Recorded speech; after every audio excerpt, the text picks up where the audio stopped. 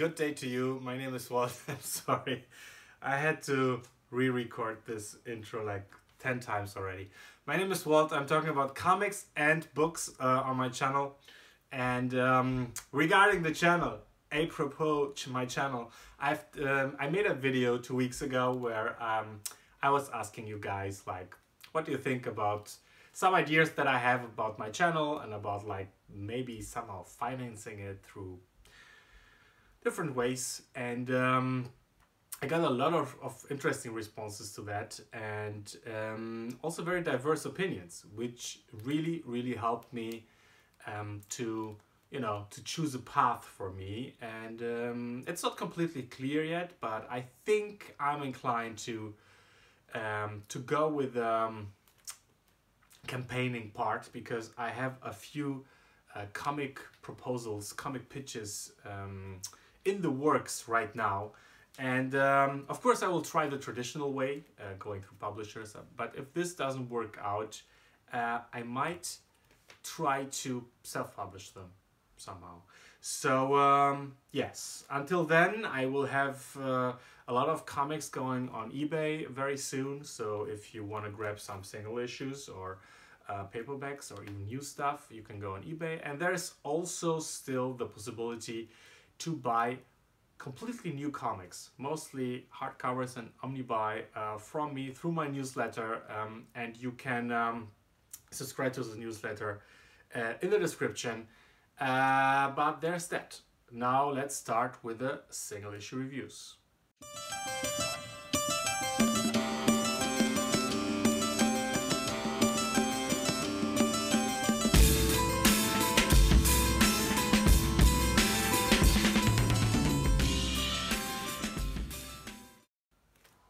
And the first one is Action Comics number 1002. And it's a nice, I'm sorry I'm weird today. I'm in a good mood, but it's a bit too much, even for me. So it's the Invisible Mafia Part 2. Something is going on in Metropolis, and some bad things are going on. People are looting houses, and they want to put everything on Superman. And there is some conspiracy evolving here in the second chapter, which was really nice to read. It was fun. It was more like a Superman or Clark doing detective work, and not so much action. But there was enough there that kept you, wanting more.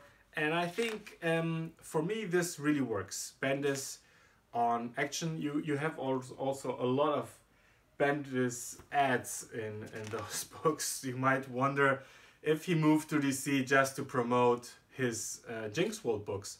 Yes, the art is fine. It's by Perry Gleason. It's not the most impressive Gleason that I've seen.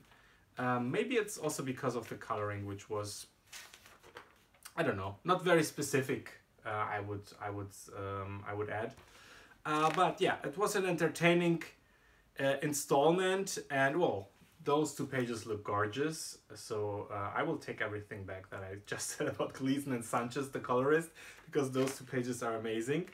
And yes, but we need to find out more, and there is a teaser at the end of it. I won't spoil it for you, but it was really well done. It was because it was so underplayed that you were left hanging there and you want to know more.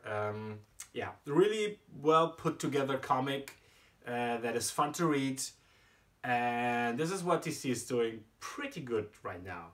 So a lot of people are bitching online about like comics are in this state of, I don't know, apocalypse, but it's not quite true. I mean, more books than ever are being published today, and I also think more books than ever that are at least interesting or above average are being published today. But it's hard for them, and I know why, because people compare everything with the past, which is, I don't know, 70 years of comics and a lot of masterworks in those years, but well, spread over many decades. And now everything is available. So you have to choose, do I buy this new $4 Supergirl book? Or do I go to all those legendary Supergirl runs? I don't know if there are so many. I'm not a Supergirl expert. But it makes it hard to compete with... comics has to compete with its own past, and it's pretty hard to do. This was decent. I have this thing whenever I fall in love with one author's run on a certain comic, like I did with Mark Andreiko's run on Manhunter, which is like over 10 years ago. I always think, well, they will go back to that greatness. I know it. I will sample everything that they will release for another 10 years and just wait for it. And this was okay. But like I said, I have no special bond to the character or to the history, to the legacy of Supergirl. It was solicited as a good jumping on point, and it probably is, but it's this kind of jumping on point where they have to clean house first. So yeah, she's depressed because something bad has happened. Her world was destroyed, like really, really bad. But you know, I don't feel anything because I wasn't there. So I'm supposed to jump right into it and feel sympathetic for someone, and I don't know why. So this was my problem with this book. Other than that, it was, I would say, like a nice average soapy superhero book. If you're a fan of the series, Crypto shows up, is also fun. It's an okayish book, I guess. Well, this was a letdown, and I didn't expect it because okay, I did expect it in a way, because number 50, you know, many people have said many things about it, but I think the biggest problem that it had was that it created excitement for something that didn't happen. And for me here, it's a little bit the same with this new mini arc, where Bruce Wayne is on jury duty and he tries to correct something that he did as Batman. He forced Mr. Freeze to testify on being responsible for a murder, and now he's having doubts, and he goes into into this jury thing, and he tries to convert the others who are pretty sure. I mean, if Batman helped put this guy into prison, then he's probably guilty, right? And he tries to convince everyone that Batman isn't always right. And the problem that I have is that it doesn't work. I'm just not convinced. So if I'm part of this group of people who Bruce Wayne is addressing here, nope, I just don't buy it. I'm sorry. Coffee. I'm sorry for the break. Actually, it was a 24-hour break. I started the recording yesterday, then I got a call, and I had to work on something. But now I'm back with single issue reviews, and we'll continue with the Batman thing. So he gives this emotional speech, but he just he doesn't stick the landing for me. I will still keep the issues because, like I told you, the art is amazing. Or did I tell you that? I'm not sure because the recording stopped. The art is super freaking amazing. It's probably some of the best art that I've seen all year. And Lee and Breitweiser have now a very special place in my heart. And so does Tom King, but not for his Batman run. So I'm out of Batman forever. as long as Tom King stays on the book. Next up, another Batman book. It's Kings of Fear, Hunt of the Scarecrow by what's his name? Scott Peterson. And that's the most important selling factor for this book. Kelly Jones, ladies and gentlemen, is back to Batman. I have to confess that I know, of course, Kelly Jones' art, but in his heyday, when he was really big, and he worked a lot on Batman, I was a complete Marvel guy.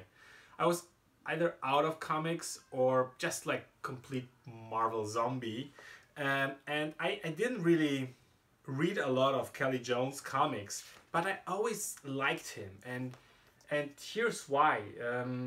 He draws a very cartoonish, horror, weirdo Batman. It's like David Lynch if he would draw superhero comics, I would say. The extremities are in weird proportions, and he can definitely add a lot of depth and atmosphere to a scene. This is a fantastic fight sequence here on this page. And you have all this, he can do this lighting effects, which are really very cinematographic and cool. Look at this panel here.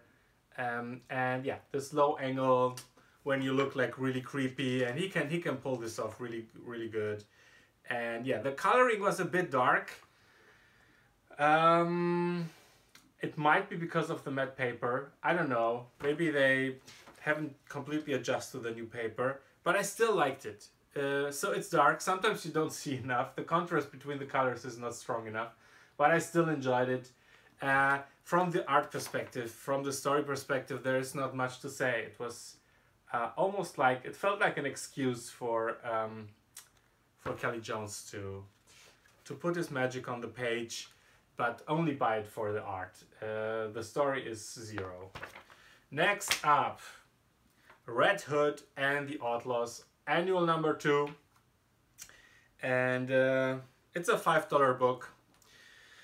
And it's a bit decompressed. You can see like it's very the splashy art, a lot of space, a lot of empty space. I don't mind that. It's actually easy on the eye, and it was a very fun read by Scott Lobdell. This is one of my favorite series right now. This is old school superhero storytelling, done right, hitting all the little emotional you know, plot points that is supposed to hit. And here we have a bromance buddy moment between Red Hood and Arsenal, his buddy from the Titans. And they both have their issues to deal with. You know, they're having this whole new theme in the DC universe that I think it's Sanctuary, right? The series by Tom King. So Tom King is getting heavy into the depressing PTSD state of superheroics. And I think he's the right guy to do it, because he is a very, let's say, emotional, psychologically gifted guy. Sometimes it's not working like on Batman, but in general, I think it's great. I love to read those kind of stories. And yeah, there is this theme now in the whole DC universe that everyone's dealing with his issues, his personal issues, and are on a self-aware trip, questioning, you know, the whole superheroic thing. Am I doing it right? What about the victims? My own personal sacrifice, and so on and so on. And they're hurt, basically. They just hurt and need to be healed. And this is what the Sanctuary is for. And this book was a still fun way to deal with this heavy topic. Clayton Henry on art. Like I told you, a lot of empty space, but still well done. A loose, yeah, fun book. Not much more to say about it other than if you enjoy the regular series, this is right up your alley. Sandman no, it's not Overture, it's Universe this time. And yeah, it's written by Neil Gaiman. I don't know. It's written by Neil Gaiman and 4 other people. They were probably like having a nice talk for half an hour, and then Neil Gaiman was like, "Have fun, guys." And I suspect it's just my maybe I'm not I'm a bit cynical about it, but I can't imagine like Neil Gaiman writing this thing, which is basically not even a story. I mean, if Neil Gaiman puts his talents to work, he will create something original. This is like a sampler, and I think it's probably written by Simon Spurrier. And it's also like the framing of it is inside of his series, The Dreaming, which is starting this week, I think. And yeah, the artwork of his sequences is super beautiful because it's by Bilquis, what's her name? It's a very weird and beautiful name, but I forgot it. Bilquis Quively or something like that. And it's amazing. I love it. And I will get the #1 issue of The Dreaming, as I will of, as it's Bilquis Everly, as I will of Lucifer, which I really loved back in the day. For the series by Mike Carey was fantastic.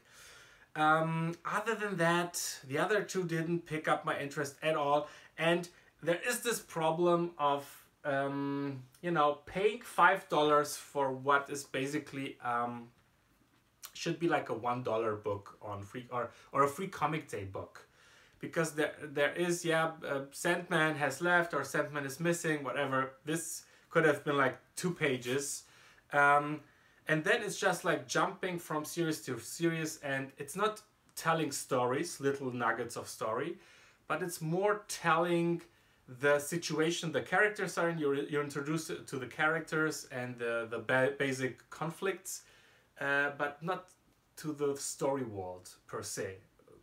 The most in The Dreaming. The other 3,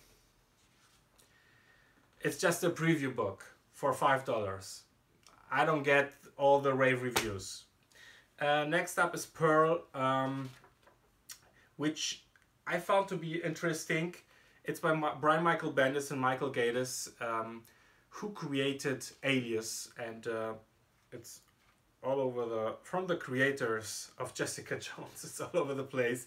Of course, it's the biggest selling point, but I don't know. I never took issue with it in the past, but Michael Gaydos is really heavy on the photo referencing side of things with his art. I mean, look at this. It almost looks like, you know, there are now those filters, those comic book filters you can put on photos. And especially the faces are just like photographs. So this was a bit disturbing, and the story, while, you know, the whole layout of the thing and the look of it, it's cool. It's just like the photo referencing that I didn't like. And the story is, well, I don't know. It's about some Yakuza thing and some tattooing and a lot of like cliches you would think up, and then the femme fatale with a gun. Do I need to read this? I don't think so. Definitely not in a monthly format. The coloring is great. I think it's also by Gaydos. And I wish he would start draw more freely and stop referencing as much. But maybe that's just me. I don't know. Next up is Stellar. Another book which, for me, the big pull was the art. And I'm still undecided if I like it or not. But it's so special. It's so weird. Look at this. It's something between amateurish and horrifying and horrorish. Horrifying is a bad thing. No, it's not bad. It's that it has this naivete about it, but also something really dark and hideous in it, hidden in it. So this was basically one long fight scene, and they talk over some stuff from the past, and they want to win her over, and she doesn't want to. And it was a bit of a non-event issue. I could have easily skipped it, I think, and still would have understood the next one. And I was for a moment thinking of maybe canceling it because I have so many books right now on my pull list. But I don't know, I just love this super unique style of this book. So yeah, I will stay with it. And I like the dynamics, the kinetic, you know, everything is flashes and blitz and stuff is happening. Yeah, it's cool. I still enjoy it. The Weatherman, number 3. I love number 1. I was still on board for number 2, but this is becoming like a torture interrogation comic. So we have another 2 situations. Like the second issue was all about like torturing someone until he confesses, and this is again like another guy. I don't know. Either I didn't understood it or it's not explained yet. There is another guy who gets tortured here by I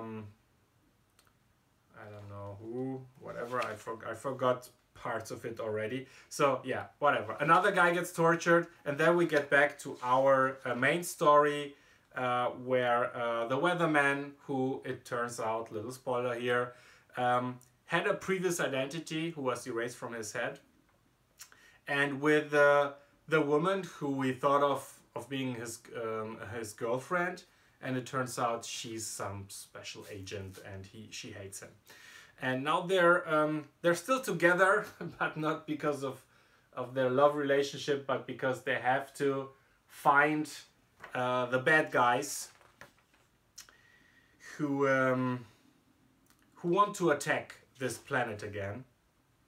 And the art is still super cool by Nathan Fox, but I feel that the story is a bit lacking.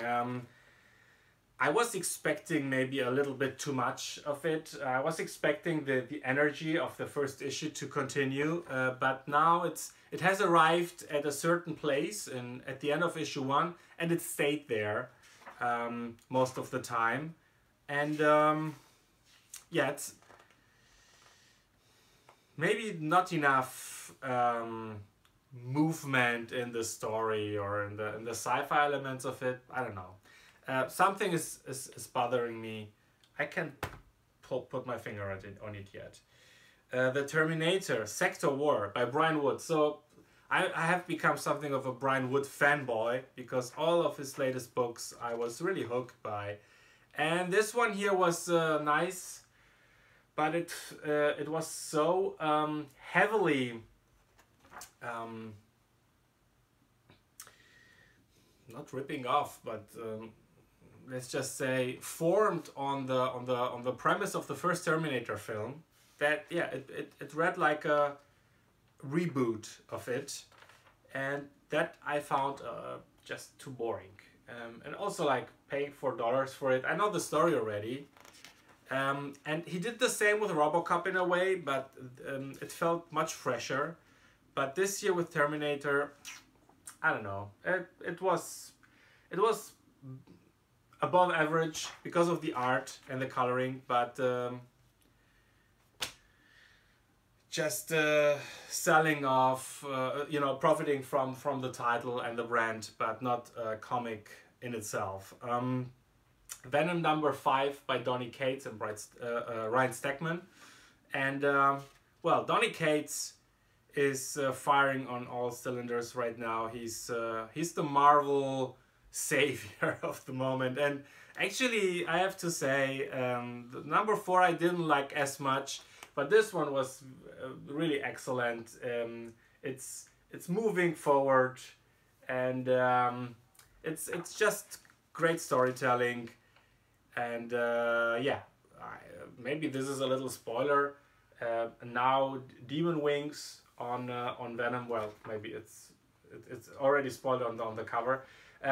So this was like a great double page spread here, and the art is growing on me. I wasn't completely sold in the beginning because it has this cartoonish side to it, but yeah, I'm getting to love it, and it's super dark, man. It's very, very dark, and still human. So that's the quality of Donny Cates. He can be emotional when he wants to. He can do big action stuff. He knows his continuity.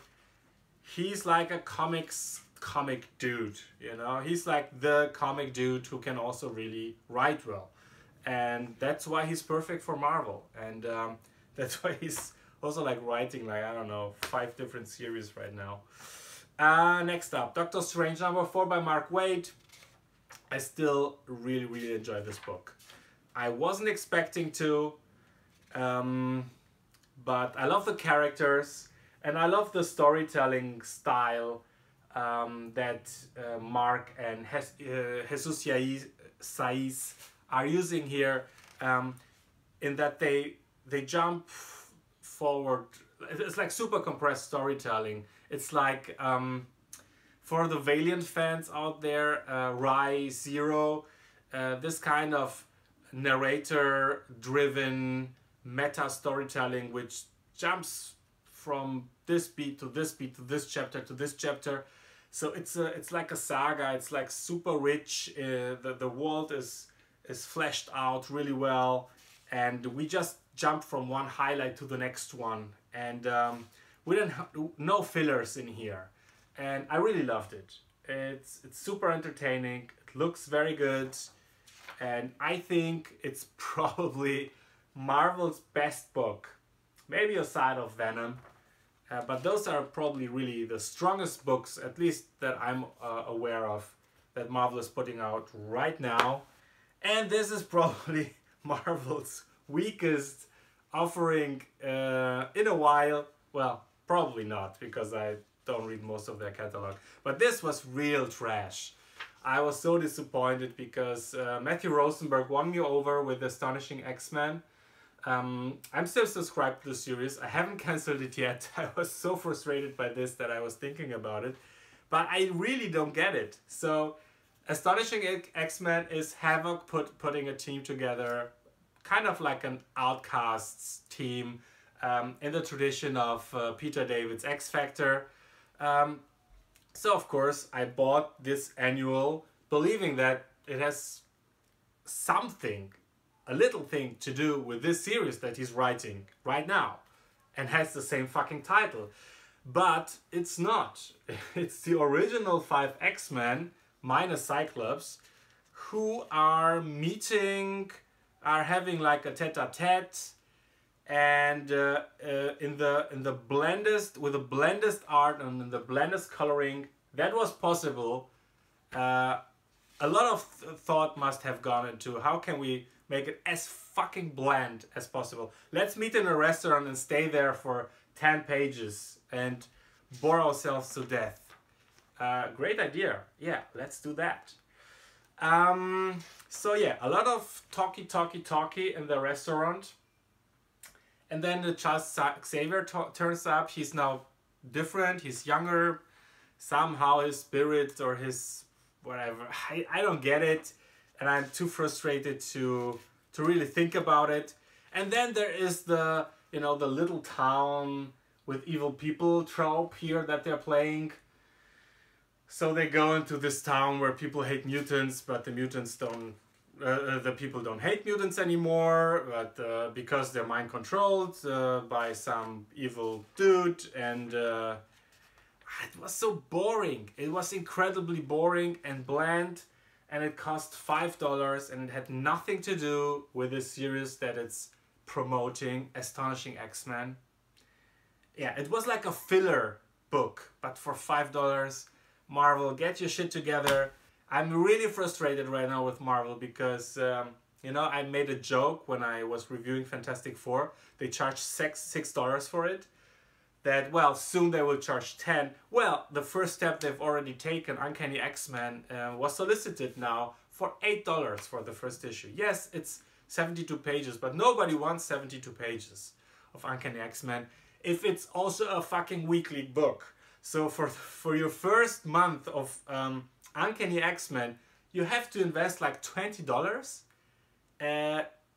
It's incredible. I don't know what Marvel is thinking there. It's really frustrating, and I was really psyched for a fresh start, and I still am a little bit, but the way they treat the fans and this whole Avengenitis that is going on all the time, it's killing me. Well, okay. Away with the negativity, because I have discovered the best comic of the year. May I present to you, ta-da, it's Ice Cream Man. And it's freaking fantastic. This book is a bit weird.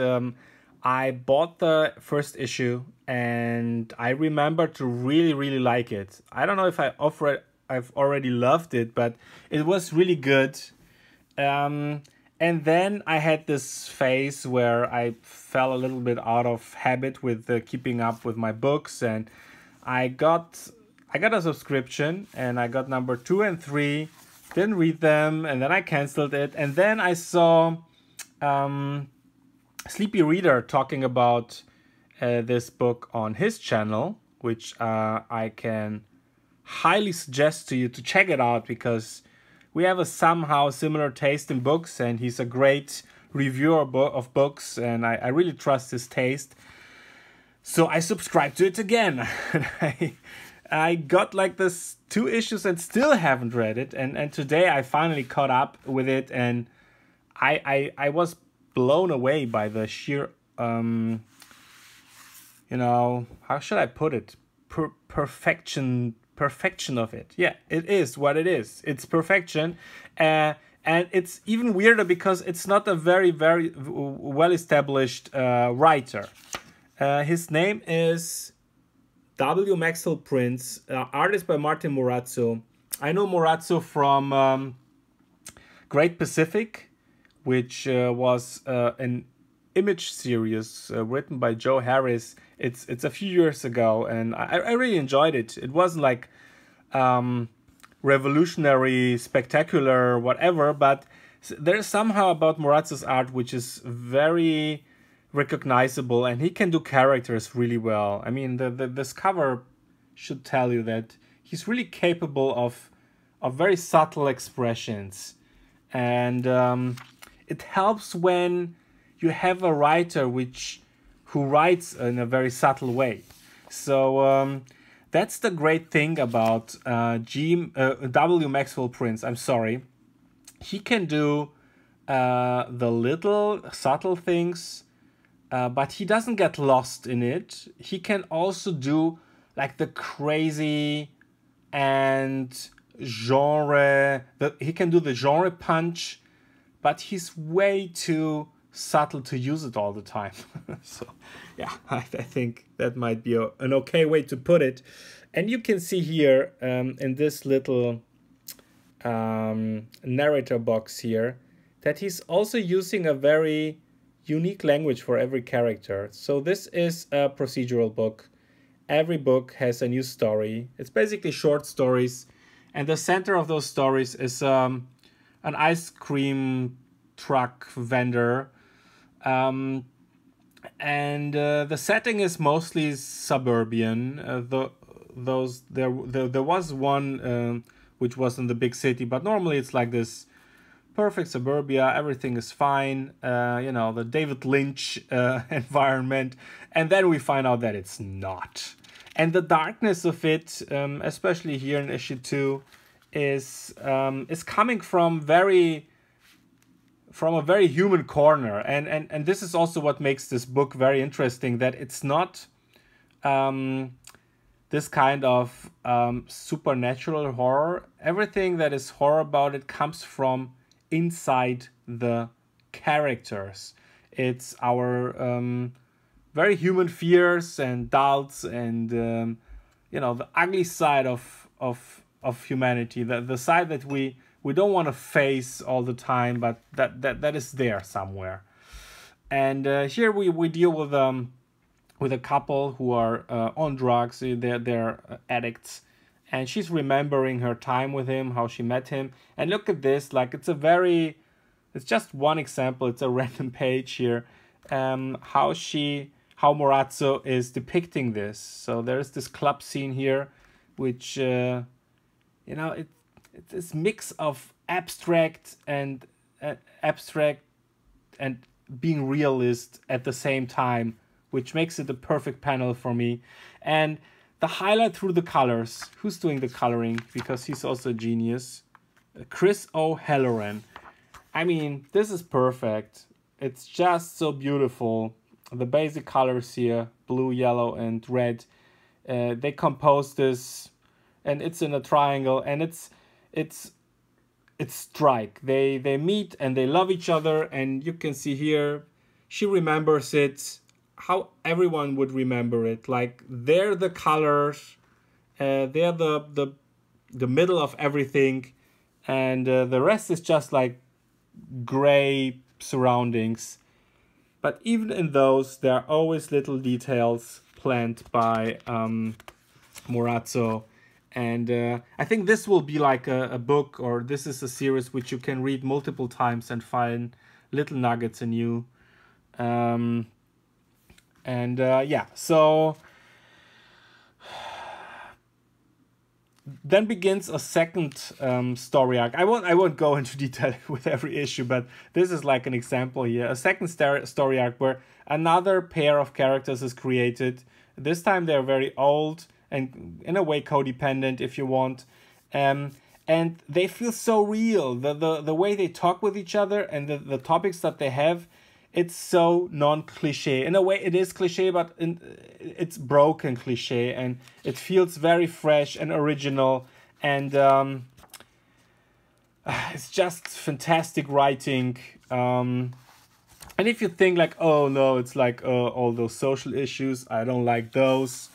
Well, here he goes in a completely different direction. It's like this one-hit wonder guy. He created this song, and he's now old and in the same diner every day, and having like this frustrating second half of life, which is dull and non-inspiring. But then crazy stuff happens in his cellar. He's called by some alien force, and look at this. I mean, those are like super beautiful art pages. The way the graphic storytelling is done, I don't know who's responsible for it. Maybe both of them. It's so well told. It's so much fun to read it. You just fly through this comic, like you have like the perfect wings to just go through this from a high point. But then you can also like go down and get involved and look at those little weird details placed by Morazzo here. Yeah, it's a great read. Again, like every issue was fantastic, I have to say. This was also very, very interesting. A guy jumps from a skyscraper, and like his thoughts until he hits the floor. And you see, they don't... It's not like I told you, it's not like some indie kind of thing where everything is like only psychological. It really gets gory from time to time, but not for the sense of being gory, but because it's the perfect thing to do in this moment, and you don't expect it, and that's why it's happening. Yeah, and the art, like I told you, I mean, look at those expressions. You totally know what those guys are going through here in this situation. You don't even need the captions. Yeah, writing, pitch perfect. Art, pitch perfect, and coloring too. This is, in my opinion, I just finished this one, and it was super beautiful to look at and super inventive in its storytelling. It's just like, one guy buying ice cream, and then from there on you can go in three directions, and then the comic follows his life through possibilities of of being, and everyone is kind of dark in the end. Well, more or less, let's put it that way. And you know, it's telling you that maybe like it starts you like super beautifully, and you already like have a little doubt about it if it will stay like this. But yeah, I can't get into every detail because I would spoil everything for you. Just believe me that this is one of the most inventive and fantastic comics that there are out there right now, and you have to read it, please. That's it for today. Thanks a lot for watching. Please subscribe, please comment, please interact with me. Tell me about the good stuff that you've read, and you know, Ice Cream Man, I wouldn't have like rediscovered if not for Sleepy Reader. Check out his channel. He's a great guy, great taste in comics. And yeah, join me and the comic book community on Twitter. I know it's a difficult place right now to be, I get it, but the more relaxed people and positive people are on Twitter, the better for the platform. So join me there.